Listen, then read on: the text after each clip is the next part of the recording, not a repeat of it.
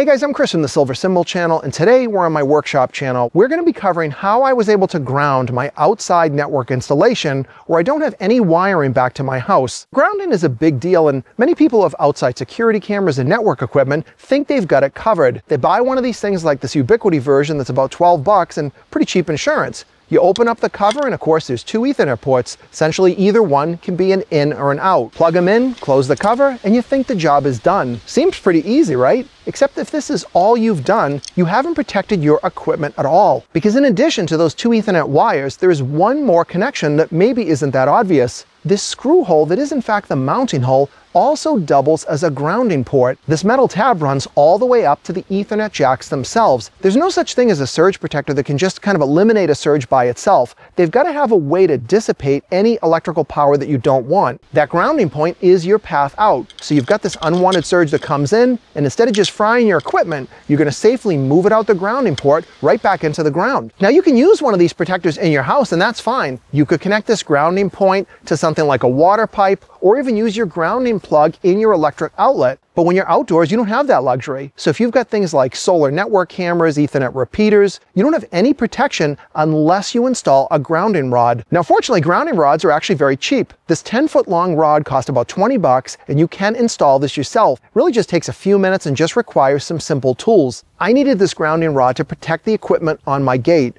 Now this is an independent gate, meaning it's not connected via AC power. There's no ground going back to my house. And this is a lot more than a gate. It's running 3 cameras along with the gate, the network switch, and additionally I even have a wireless access point. So there's a lot of stuff in here that I definitely don't want to lose.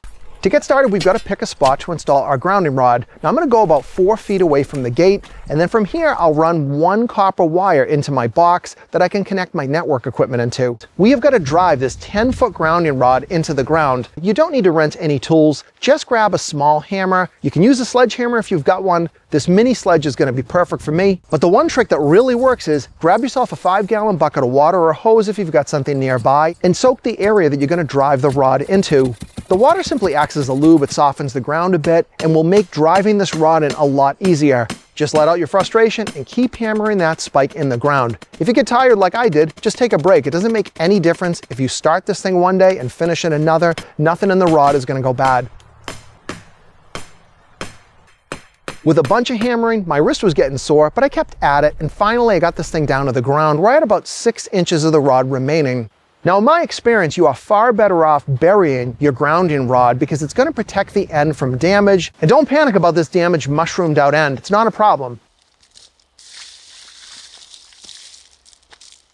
Just grab either a hacksaw or a power saw like this. You'll get past the mushroom and now you've got a normal size rod. There are many inexpensive clamps on the market, and you simply insert the wire into the clamp, tighten them up, and then you might consider that the job is done. I'm not going to use one of these clamps at all because when I'm done with this grounding rod, I want a permanent installation that's not going to corrode or get damaged, and I can bury the whole thing under the ground and I'll never have to worry about it again. The only way you're going to get a connection like that is if you weld the copper wire to the rod. But of course, welding copper is not really an easy thing, but fortunately, there's an easier way that you can do on-site with no special tools. You're going to buy this kit. Now, many years ago, these things were called CAD weld, and I think the company might have gotten bought out, and now they're nVent. But all this is a little miniature crucible. This kit sells for about 25 bucks, and it's only going to give you one use. But remember, that grounding rod will last way beyond your equipment. This small little crucible has 2 holes in it. The first one goes over the rod itself. That's why it's critical that you cut that mushroom off so that you can slide this thing over. Next, it's got a hole on the side. That is where we're going to insert our copper grounding wire. You'll slide your copper wire in, and now we can see that the wire is right on top of the rod. The kit includes this little capsule, and this thing is filled with some sort of a powder. It's not gunpowder, but there is definitely a flammable material in it, very similar to that stuff you may have seen in those videos on how they repair railroad tracks. When I light this thing, it's going to get so hot that it's actually going to become molten, and it's going to encompass not only the grounding wire, but the rod itself. Next, I'll insert this metal disc that they include in the kit. Now I can open the capsule of powder and pour it in.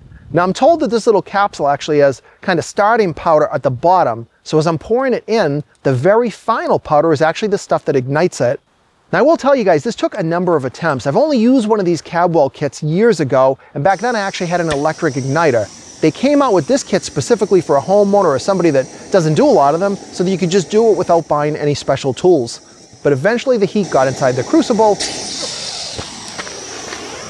And I did panic a bit when it lit because I wasn't really sure if it was going to explode. I couldn't really remember how intense the flame was. And now after waiting just a minute or two, I can go ahead and pour some water on this thing to cool it down. And then you literally break the crucible apart. And what you're left with is a completely welded connection. Next, I'll cover up this grounding rod, and I'm going to bury that wire completely until I can run it up into the box on the gate itself. And at this point, my grounding rod is complete. Now, you probably noticed this is a pretty thick wire. It was a 6-gauge wire. And you're probably thinking, how am I ever going to get that in one of those network protectors? Well, the simple answer is you won't. You want to connect this wire to a ground bar. Nothing, they're about $5 a piece. You can tie in your ground wire, and then you can use smaller gauge wires to make that final connection. And people will say that those ground clamps just don't fail and that I'm completely wrong. But the current electric code requires you to have 2 ground rods for your same single house. Now, grounding rods do fail. They can wear out over time, but often they actually will fail because of the clamp or the wire that connects to them. I would much rather see them change the electric code to require a welded ground rod connection. So as of today, I'm grounded. Hopefully my gear is going to be protected. And if you live in a lightning prone area like I do, spending this little bit of money can really give you good protection over time. And if you have any questions or comments, please leave them below and subscribe to the Silver Symbol and the Workshop channel as well for more videos coming up.